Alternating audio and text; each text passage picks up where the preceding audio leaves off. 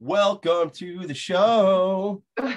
Thank you so much. Thank you. Thank you for having us. Well, let me tell you, just to start out, I'm going to say that it just goes to show you how successful your show is, because I never, and I want to say 8 months ago, would never think that I would be on such a podcast talking about animal advocacy ever. Now, that only happens because of shows like this. And it shows you that what is it? The rock in the pond and the ripple effect. And then I literally walked right next door. I can knock on the door. I think Shayla would hear me because we're on the same floor in the office.